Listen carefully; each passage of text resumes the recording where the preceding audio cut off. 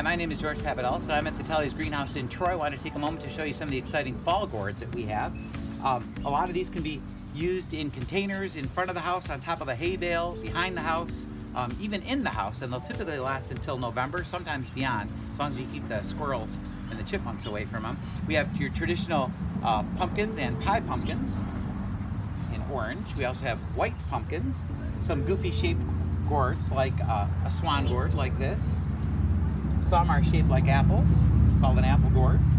All sorts of funky gourds that have the oddest shapes. This is certainly a pear-shaped gourd. Some really weird winged gourds like this. We have stacking gourds like this, and there's all sorts of others. They're all around us here. And we'll have them for a good month or so into early November. Come in and check them out.